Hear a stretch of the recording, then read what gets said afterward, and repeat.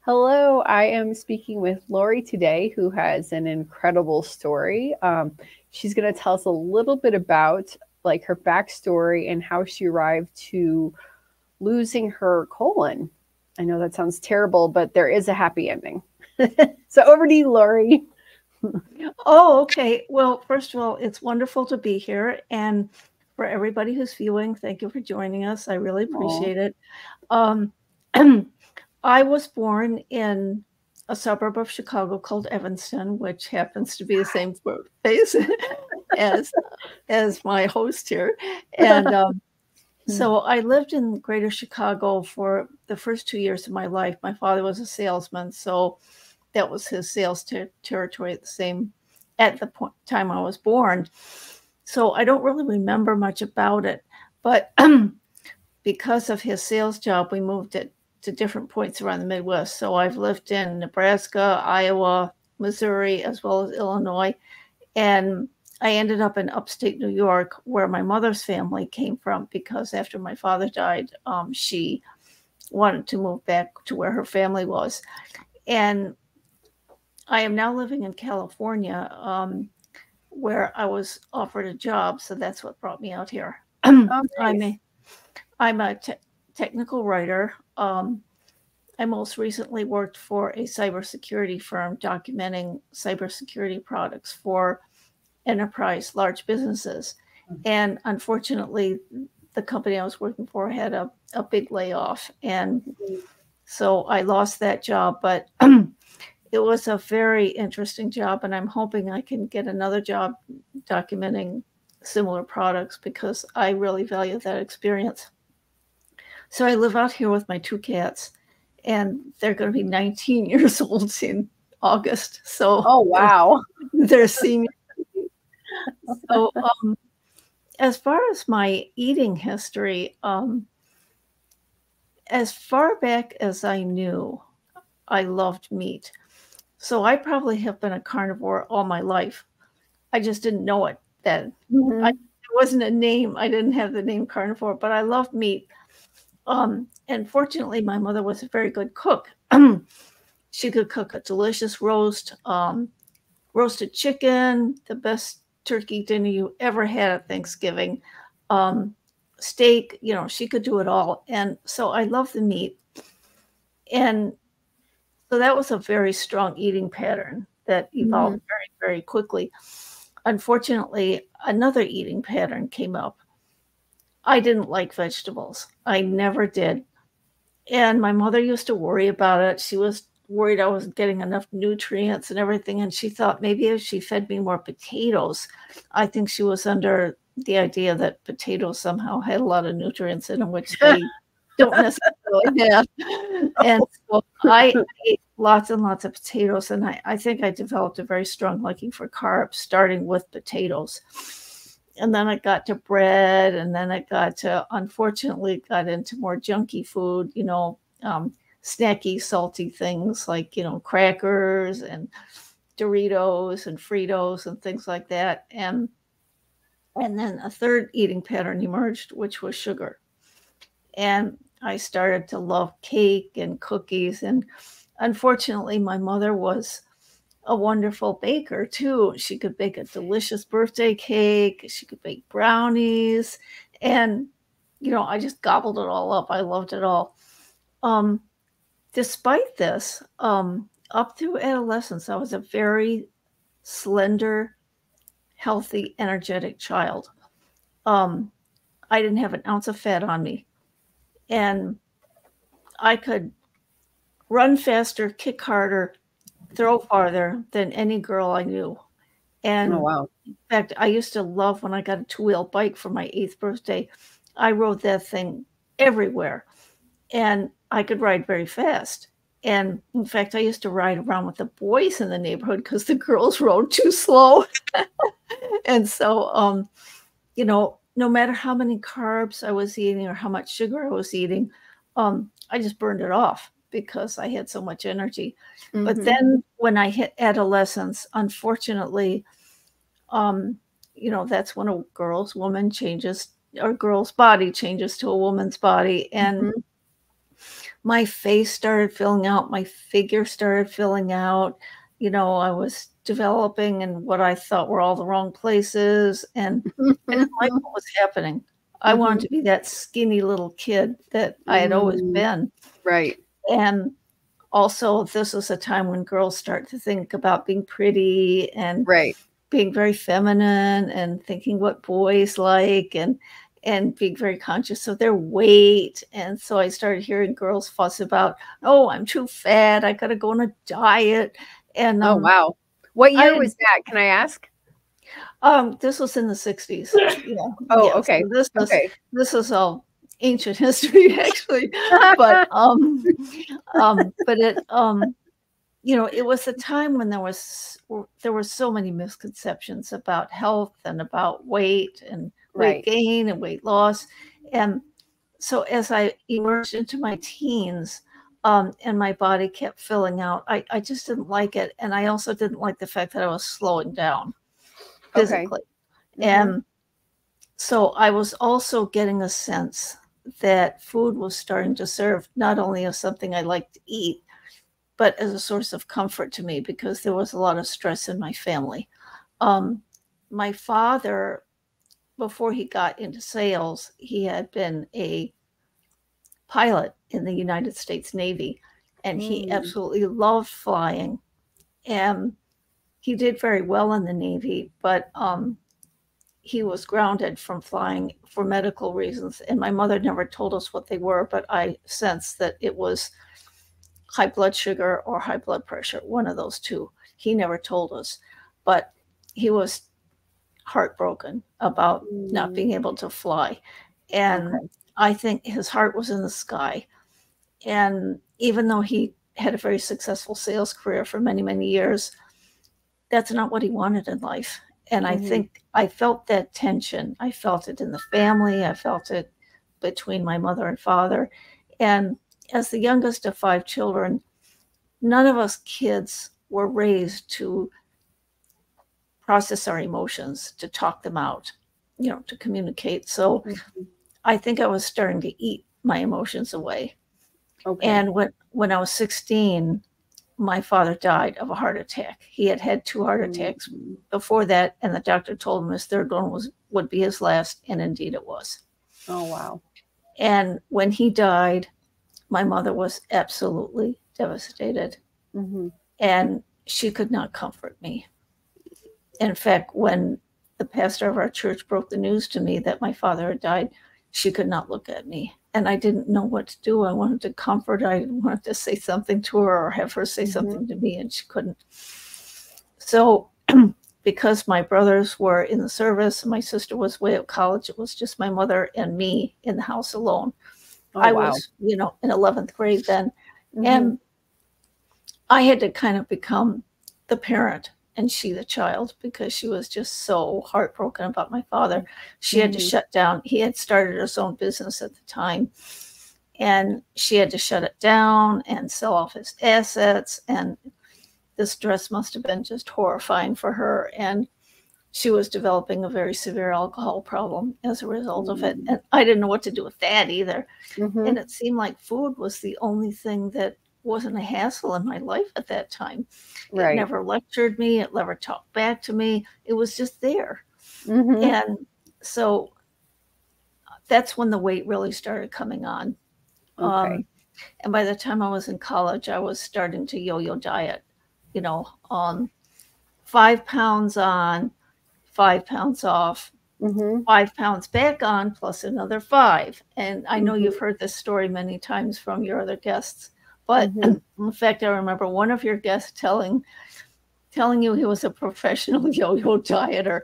And, you know, I Yeah. felt sad about that, but that term professional yo-yo dieter almost, you know, kind of gave me a laugh because that's what I became. And I yo-yo dieted for years and years and years. And when I went to college, I yo-yo dieted. Um, when I started my professional career in the business world, I I went up and down and up and down. And then there was some point where, because I did not know how to process the emotions, my self-esteem was not very high.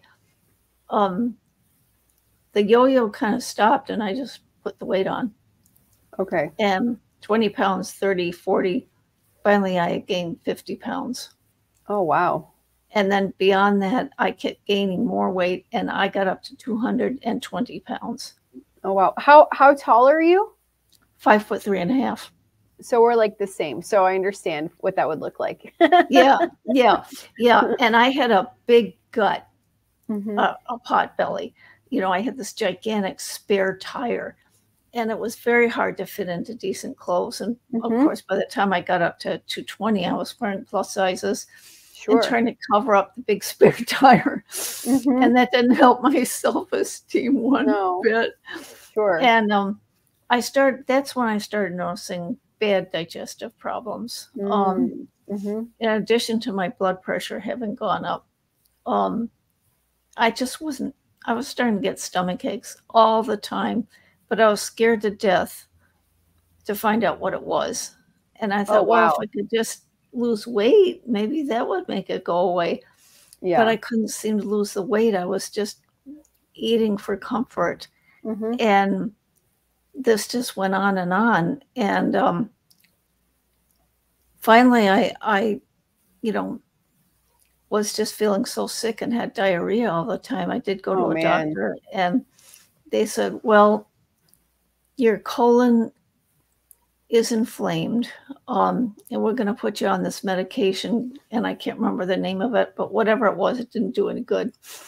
And so I just kind of, muddled through for years and years. And I thought maybe if I eat more fiber, that'll help. So I started trying to eat more foods with fiber and track how much fiber I was getting every day. And I thought that was helping. And because I wasn't feeling quite as sick to my stomach, but it wasn't. And then I got a kidney infection. My right kidney had a huge stone, and it hurt like everything. So I had to go to the emergency room, and they found the stone, and it had become infected. So they had to drain the infection. And then 2 weeks later, I had to go back and have the stone excised. They do some sort of thing where they blast it into little pieces, and then it passes out of your body. And so now you would think that I would have learned a lifetime lesson from that alone. Right. And I did, I lost maybe about 30 pounds because I didn't want to have another kidney stone. And I kept it off for maybe 6 months or something. And then the weight started to creep back on. And in the meantime, my colon was just, deteriorating. And how badly it was deteriorating, I had no idea until I went for another colonoscopy. And they said your colon is just really, really a complete mess. It's totally non-functional. Oh, no. We recommend that we do a complete colon removal because not only was my colon in bad shape, when it gets that bad for that many years, your risk of cancer is like through the roof. And so they said, we want to do a complete, what they call proctocolectomy. And they also wanted to do a hysterectomy because— Did you do that also? Yes, they did both operations in the same session. Oh, wow. Now, fortunately, my colorectal surgeon was a wonderful lady, and she explained everything very thoroughly with great patience. So I had the surgery, and I now wear what they call an ileostomy bag. And, it sounds horrible, but it really, it probably saved my life for one thing. Okay. And it also presented me with a challenge. Where do I go with my eating now? I mean, this has been a huge trauma to my body. And how do I get my health back and keep it this time? Right. I don't want to be fat again. I don't want to go through this again, you know. And so I didn't know what to do. I thought, well, maybe if I just, I had been so used to carbs and sugar my whole life. And I thought maybe if I could just cut out the snack foods, maybe I could start there. So I did do that. I got rid of the Fritos and potato chips and stuff like that, but I was still eating a lot of potatoes and bread and things like that. And as far as the sugar, I thought, well, maybe just get rid of the candy bars, the Three Musketeers and all the other candy bars and everything else. But I was still eating sugar. And then I saw a video on YouTube by Dr. Robert Lustig, and he had been working out of San Francisco. His practice had involved mostly adolescents and children. And he talked about these kids as young as age 10 coming into his office with fatty liver and type 2 diabetes at that young age. Yeah, and it really kind of scared me to death. And he said, sugar is just extremely destructive. So he had, instructed these kids to get the sugar out of their body. That was the most important thing. Yeah. And I think that kind of helped me, think long and hard about the sugar. And so, but it was still very difficult because I just was so used to it. It was such a big part of my life. And then another video came on to my feed from Dr. Berry. Lovely. And this was a big game changer for me. He talked about what he called the proper human diet. And I had never heard that term before. And he talked about the central focus of the proper human diet was meat. Not just any meat, red meat. And I just looked dumbfounded at the screen. And he talked about it was very nutrient dense. It was ancestrally appropriate. It was what our bodies were really built to eat. And I'm looking at the screen and thinking, did I just hear what I just heard? He's saying that red meat is one of the best things you can eat. And I had to watch that video a couple of times. And it's like, it was almost as if a ball and chain had been pulled from my ankle, because finally I could hold on to my love of meat. I could go back to it. I didn't have to lie to myself anymore. I didn't have to listen to the anti-meat, meatless Mondays, vegan Fridays, or whatever else they wanted to come up with. Butter is bad for you, saturated fat, and margarine is better for you. Margarine is not only not better for you, it tastes terrible. And yeah. So Dr. Berry was the one that finally helped me take my Miss Carbohydrate America crown off and throw it away. I've never heard of that, but that's amazing.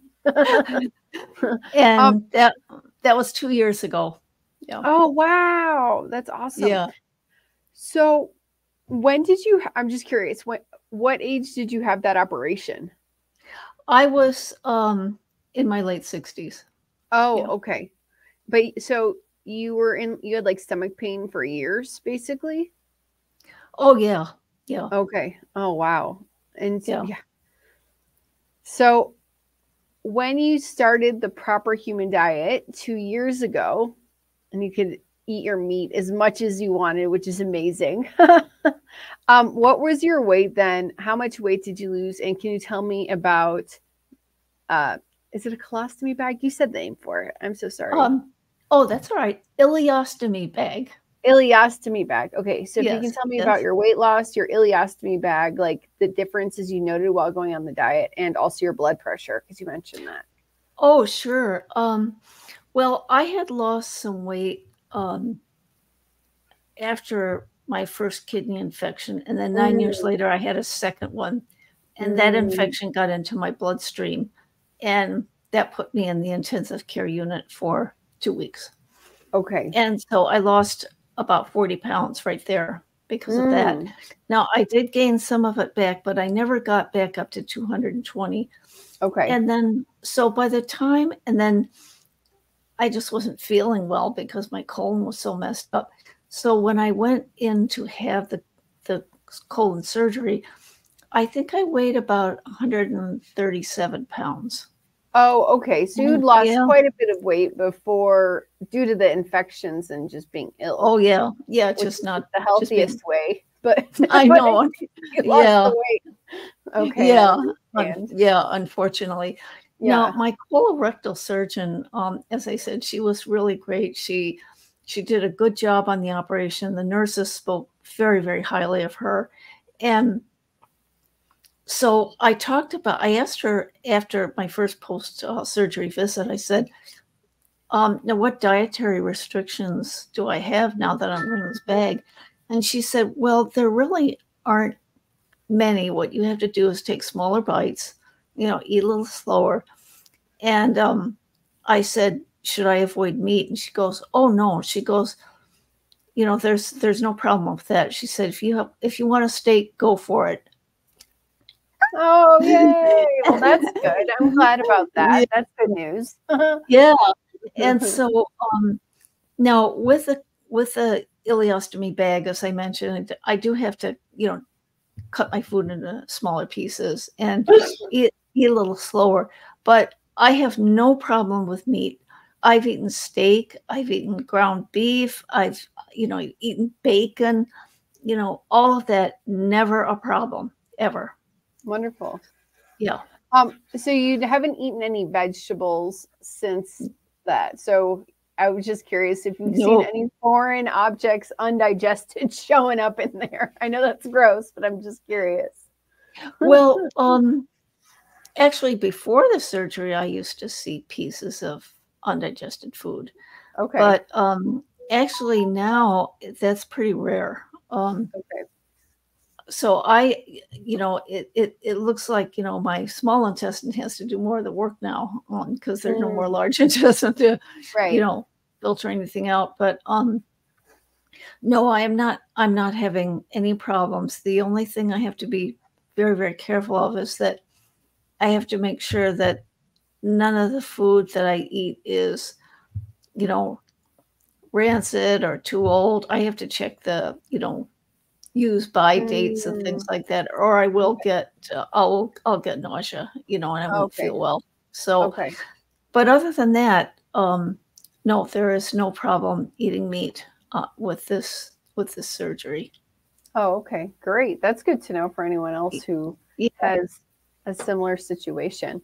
Um, what benefits have you noticed by eating a proper human diet from how Well, you're eating before? I did lose some more weight, so I weigh about 99 pounds. Oh wow, that's is that like healthy? Is that a healthy weight for you? Yeah, it's not a problem for me. Oh, okay. Um, How about your the only doctors? Well, the last time I weighed in at my doctor, which was about a month ago, she didn't say anything about it. So, Oh, okay. There you um, go. yeah. And actually, I have not told my doctor I'm a carnivore, so Oh. that never came up. But my blood work was satisfactory. So, Oh, great. yeah, yeah. Blood sugar normal, blood pressure normal. Great. Um, so those are the two big numbers that I feel concerned about. So and they're all right now. So I just have to be careful. And the other thing that I have to do a better job of managing, which I'm still learning about, is stress, because Mm, stress will make me physically ill, you know. mm-hmm. And Sure. so that's what I have to manage. And you know, having lost my job, that's a tough one to deal with right now. Sure. So I'm just trying to, but I haven't strayed away from carnivore. I haven't Oh, fallen off the great. wagon. There have Yeah. been times when it came pretty close, but I haven't failed. I haven't fallen off yet.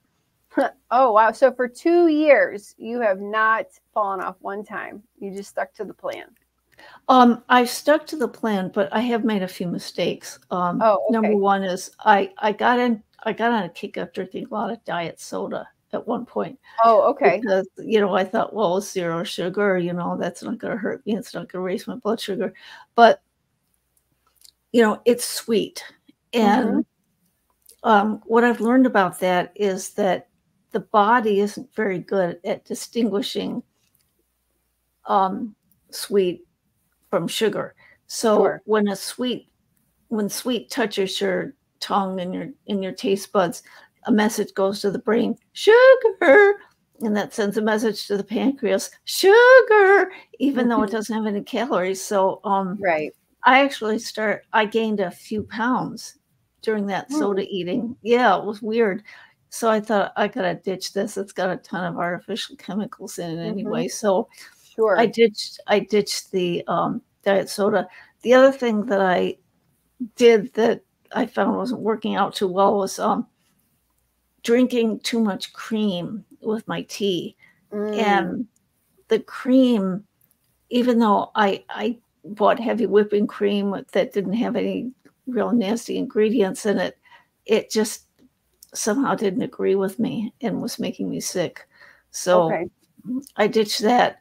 So now I'm back to beef, bacon, butter, and eggs, and I do eat chicken. Okay. I eat like roasted chicken, and I do eat the skin. I cook it separately so it'll crisp it up. Mm. But and I'll Love that. eat. Oh yeah, yeah, and I eat salmon occasionally. I Oh, love yeah. the wild caught salmon, not the farm Mhm. stuff. Yeah. Um, so you know, I'm mostly BBB and E with a few supplementary meats here and there. Okay. That's fine. What do you think of cheese? Do you do cheese or no? No cheese. Okay. I just did a video. I'm about to do a video about a chaffle, but you can do it with chicken and eggs in the waffle maker. You don't have to add Oh, cheese if you want to try that out. The well, chicken. it's not that I, think cheese is necessarily bad, but Hmm.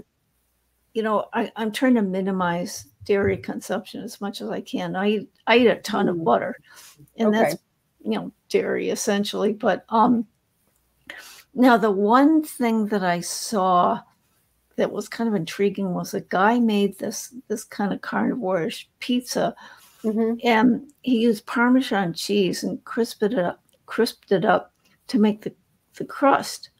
And then Mm. he put ground beef as the major ingredients, put some pepperoni. He tried to get some natural, unprocessed, pepperoni on it and put the pepperoni on. And he did sprinkle a little bit of cheese on top. And it actually looked pretty good. So I might try something like that because I don't consider cheese falling off the wagon or cheating or anything like that. It's Oh, I just that, don't consider that either. I just have no. I'll have some problems depending on the cheese. Cream cheese, my nose will run. I noticed that today. Harder cheeses, I'm okay, but I have to do it in moderation for me. Oh, did I lose you, Lori? I think I lost her. Oh no.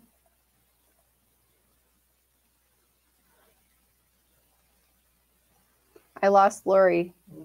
You was right now, right? No.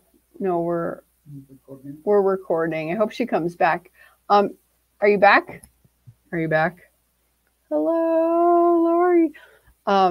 She's literally like the cutest person I've ever interviewed, and she's so good at telling stories. Okay. Yeah, it's like I'm like, that's why you don't hear me talking much.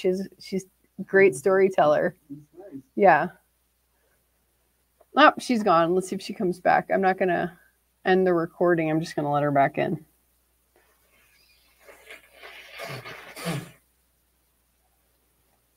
Or is it my internet? No.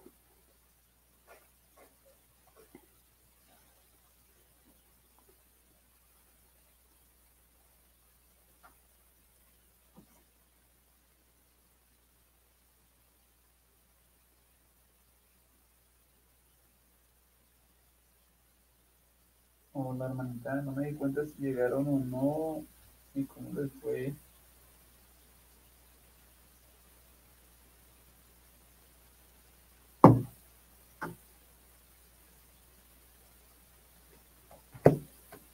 You would then I lost you for a second. figure out what's going on because my internet connection was still there, so I don't know what happened. I don't know what happened. My internet was fine also. Not sure. There you go. It's a glitch of the internet, a glitch of the matrix. We're okay. We're back. Okay, what were we talking about?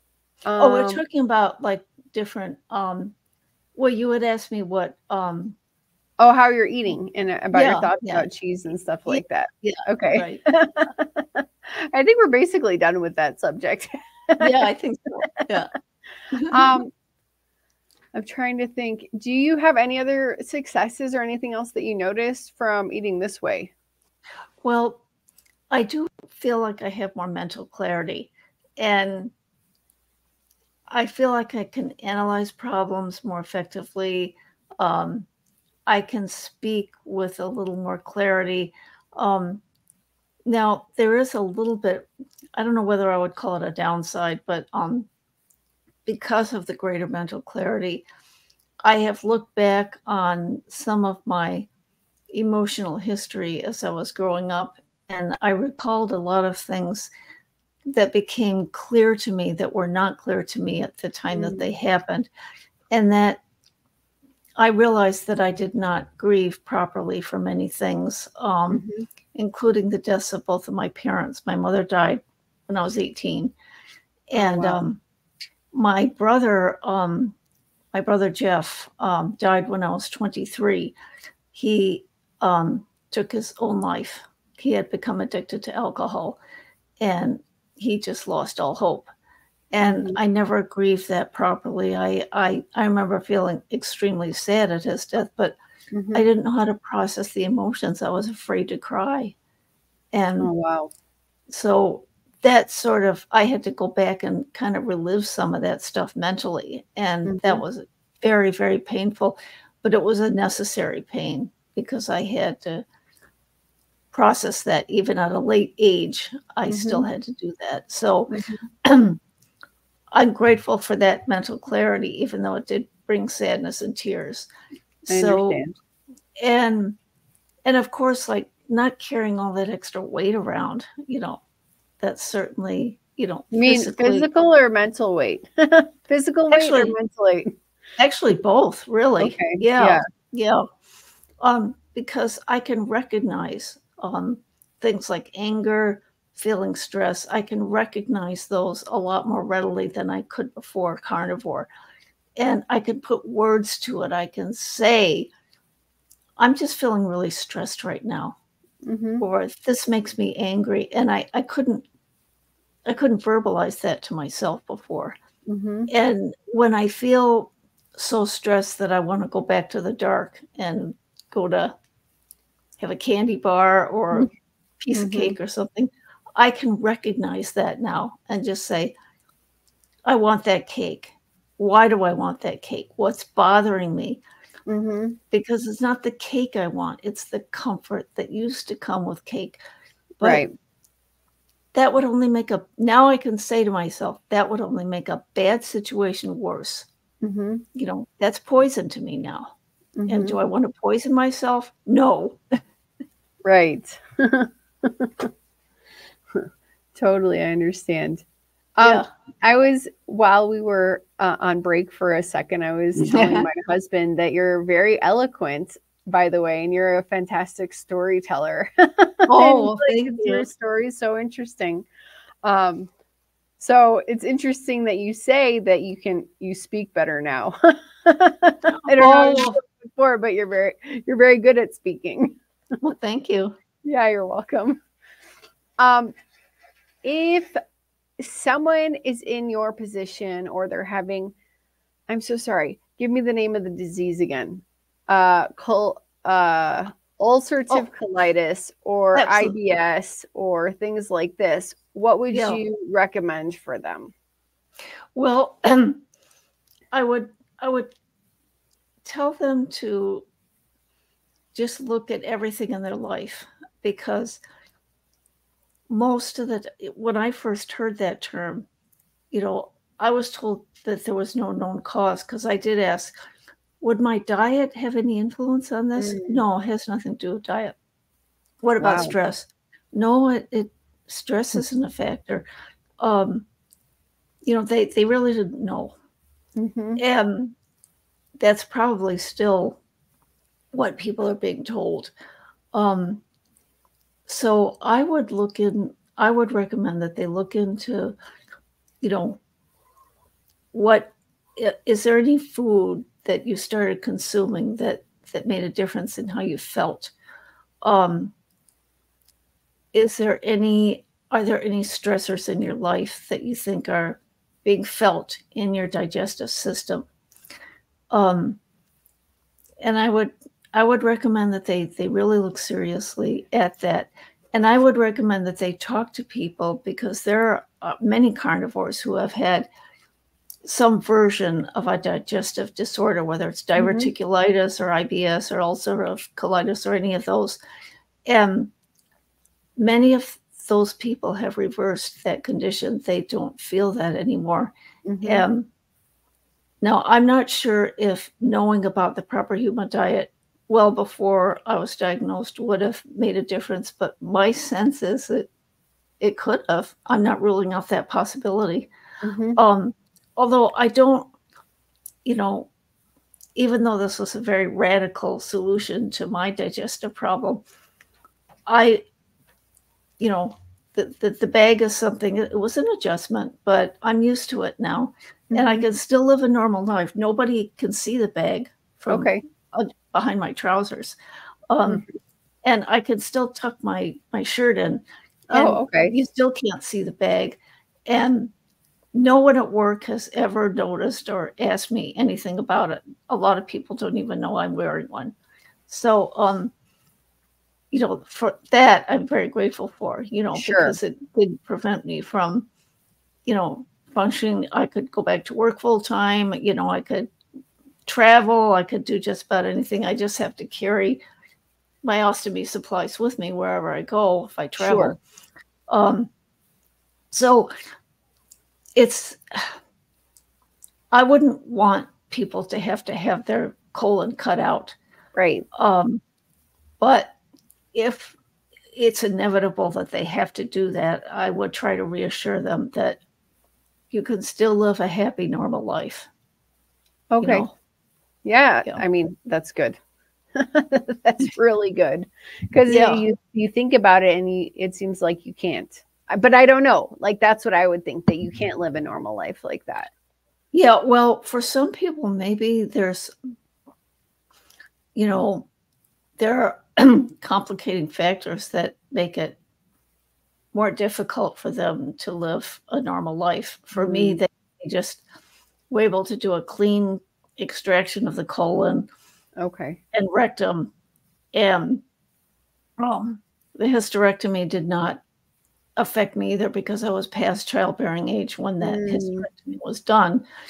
So it didn't really make any difference. But I did tell friends after the surgery, I said, I kind of feel like a hollowed out Halloween pumpkin, because they took something from the body. Oh my goodness. Yeah, I understand. Have you ever talked to, there's this lovely gentleman in the UK. His name is Lee. His handle on YouTube. Kent Carnivore. He has a very similar situation. Yes, he does. And I have watched, he has done some outstanding videos. Absolutely. And he, now his colon surgery was a little different from mine, because they extracted his colon, but I believe they left a small part of it in his rectum or something like that. So he had to go back just recently for a second surgery to remove the rest of it. So I don't know why they did that. They must have had a reason for it. I had it all done at the same time, so I feel very fortunate in that respect. But he said that, he has said many times, in fact, that if he had known about carnivore years and years and years and years ago, he may have been able to prevent having that surgery. So yeah, exactly. It's interesting because I want to do a video where I'm talking to my 14-year-old self. Not that I had that, but because I started having very bad menstrual cycle issues very early. And they progressively got worse until I had kids. It changes a bit, but it was never good. It was never like, hey, this is really what your menstrual cycle is supposed to feel like, until I started carnivore. And I really wish I would have known that when I was 14. Similar, not that I had any body parts removed, but excruciating pain too many times to talk about. Debilitating pain with headaches, backaches, like just terrible. So it's funny, like similarly, I wish I knew about that. Even though like sometimes I couldn't eat, I just felt very bad. But when I could eat, what I wanted to eat was red meat. It was almost like my body was already telling me, but in the form of like tacos or hamburgers. But I had to have that red meat when I craved it. And like, if you ask my husband right now, before I started this, every month I'm like, let's go get some hamburgers. I need some hamburgers right now. Let's go get some cheeseburgers. Of course, it all the other junk on it, but it was really that initial thing that I was craving.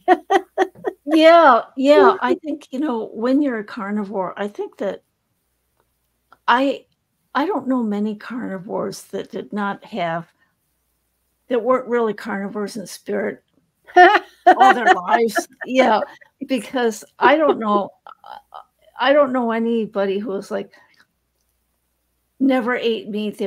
I know some carnivores went through a period of vegetarianism or veganism for years and years, but my guess, and this is just a guess, but I would guess that most carnivores were really, in some deep down part of them, were carnivores since they were born.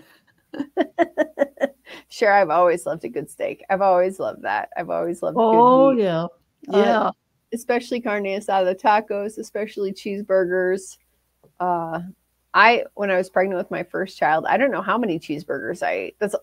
And a ton of garbage also, but I always wanted the cheeseburgers. Yeah, you wanted the meat. And that's the way I was too. Now, before I really adopted the proper human diet, I was eating lots and lots of burgers, but I was eating them they were loaded. Well, I would put ketchup and cheese, and actually it was just ketchup and cheese, but I would always have the fries on the side, and a great big soda. And so the meat didn't get a chance to shine. It was like, being pushed aside by the French fries and the soda and everything else. And so the seed oils. The darn seed oils. Yeah.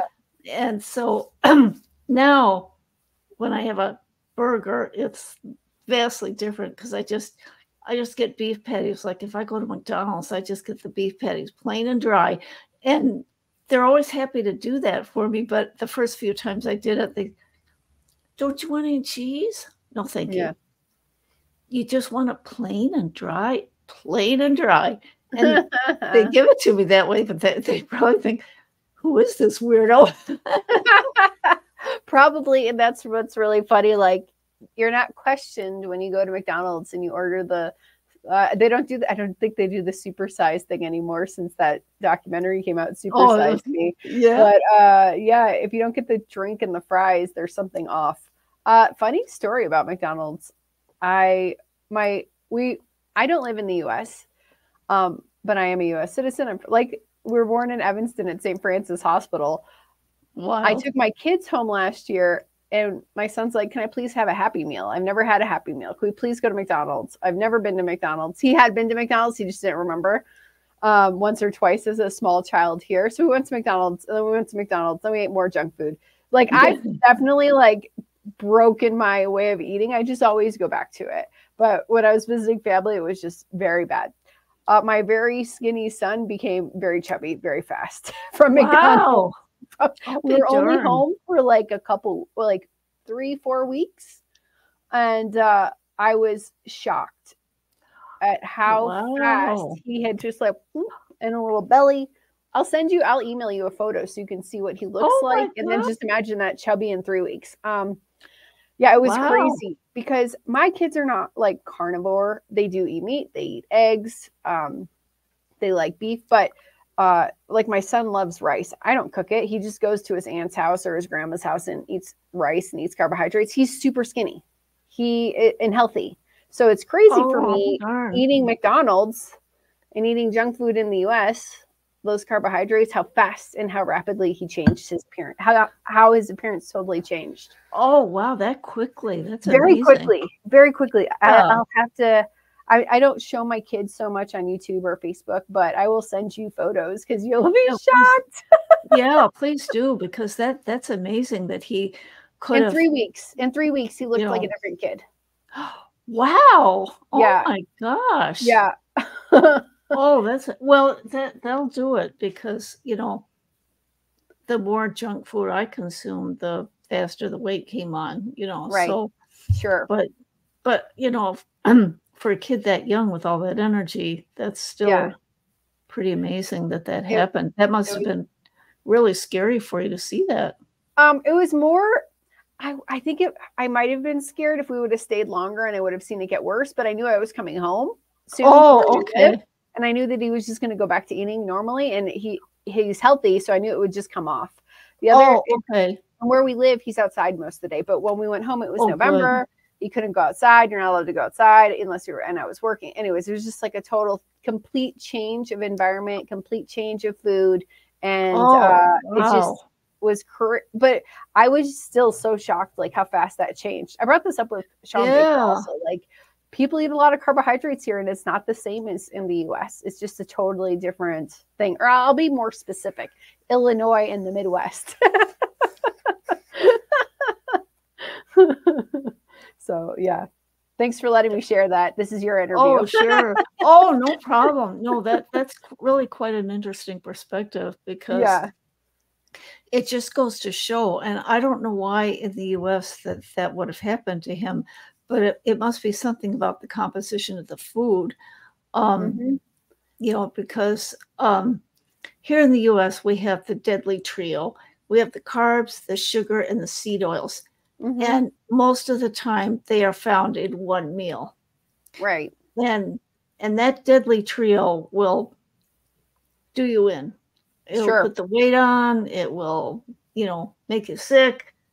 Now, how was your boy feeling when he was putting on all this weight and puffing out like that? Good question. Very good question. So we went to, there's a place in Rockford, Illinois. It's called Golden Chopsticks. And by the way, I tested it again with my uncle when I visited again without my kids, and you can totally do carnivore. I mean, there's a little bit of seed oils when they grill the meat, but you can get just grilled meat and oysters and fish at a all-you-can-eat Chinese buffet. So when I went with my son in November, he ate just crap. He was eating. Oh, wow. It was like a plate of rice with a pizza and French fries. And I was actually experimenting. Oh, and then dessert afterwards. So I was experimenting. I wanted to see what would happen, actually. I'm like, you can do whatever you want. I don't care. We're going home in 2 weeks. Like, do whatever you want. That night, he's like, oh, my stomach, I feel so bad, but it tastes so good. Why does it, like, he didn't understand, like, how it could taste so good, but how he could feel so bad. Oh, okay. Okay, so he did have some upset stomach. Yeah. Oh, wow. Yeah, not totally surprised, but yeah. Oh, I'm sorry to hear that. Yeah. So he's back to normal weight now? Oh, totally, totally. Even like, I look at my kids sometimes, I'm like, how do I put a little bit of weight on them? Oh, that's funny. Like, they're very muscular, they're very active, they're outside, they play a lot. But the point that I want to make here is that they do eat carbohydrates, but it's not a lot of fast food. It's hardly once a week. If we go out, well, they get to eat what they want, like at a fast food place or an ice cream or something like this. But in the US, we also have that culture of fast food. Maybe we go to fast food like every day, 3 times a day, twice a day. Like, people get into those situations. And if you don't know about carnivore and you don't know you can go to Wendy's and just order a dry burger patty, you know, I think that has a lot to do with it. And everything is boxed and everything is marketed. Just buy the meat. Just buy the meats. Just buy the eggs. That's what I say now these days. Yeah. Absolutely. In Yeah. fact, grocery shopping is so much easier. Here's another benefit of carnivore. Oh, yeah. Grocery shopping is much easier now because all I do is walk into the store, go right to the back where the meat Okay. and the eggs are. Yeah, And, exactly. just throw some stuff on the cart and go back to the front, pay for it, and I'm out of there. Sure. Yeah, exactly. I was even thinking of doing a video about Costco. Like you could do carnivore for like $100 a week. Or let's say you're totally hear broke, and that. I wouldn't recommend this at all. Just eat a chicken. Go to Costco, buy 5 chickens or 6 chickens because they're only $5 each pre-cooked. Toss a couple in your freezer, toss a couple in your fridge. You got food all week. Like if you were in dire straits, you could totally do that. Probably not the funnest way to do carnivore, but there you go. They sell whole chickens totally cooked for $5. There's just ways to do it. Yeah. Yeah. And I have done that because I have to really watch my food budget now because I don't have my job income anymore. But yes, I have bought rotisserie chickens and they're roasted. And so what I do is I cut them up and I'll eat some breast and leg and so I can make them last, and they're pretty tasty. But, I always get a yearning for beef. I can't eat chicken all the time. Yeah, I understand.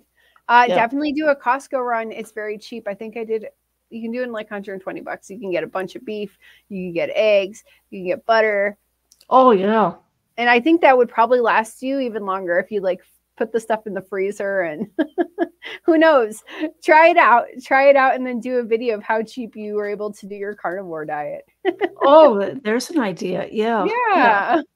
Yeah. I let dummy me. I let my Costco membership expire. So I gotta go back and renew it, There you go. But Costco, I've heard great things about people who really, they get a ton of good meats. Yeah. At Costco and they really, get a lot of value for the money that way. Yeah, exactly. I love the ground beef at Costco. I love the ground beef. It's delicious. Oh, good. Good to know. Has I guess a last question, and then you can say any final words. Has anyone given you that you personally know? I'm not talking about trolls on the internet. Or funny people on the internet, but personally in your life, has anyone been concerned about how you're eating? No, as a matter of fact, well, I don't have any family in the area and I live alone, so I really can eat. There's no one around to watch what I eat or comment about what I eat. I don't have a roommate or anything. And in some ways that has helped me a great deal because I tend to be very easily influenced by other people's comments and judgments. Now, so no one has said, you're so thin now. Are you eating enough or anything like that? And fortunately, while I was still working, when we had lunches or whatever, I would just grab a sandwich and, just toss the bread aside and just eat the meat. And, no one has, questioned me or hassled me or anything else. And one time we had these great big deli sandwiches. So I grabbed a big deli sandwich and all I did was I just got rid of the bread, pulled it off the meat, wrapped it up, took it home and got a couple of meals out of it. So, so no one has commented. No, I have some friends who are vegans and I don't talk about food or diet or anything with them. And, veganism would never work for me in a million years. I try to be respectful of the way that other people eat, but I will never, ever be a vegan ever in my life. Yeah, it just wouldn't work for me. No, I understand. Yeah. I understand. So before we end here, we got a couple more minutes left. Is there any final words you would like to say? Well, I would just like to say that I really and truly believe that the proper human diet has been such a positive influence in my life. And if you're considering going carnivore, there are tons and tons of resources available. You can do lots of research. You can go on YouTube and hear inspiring testimonials from people whose lives have been turned around literally from this diet.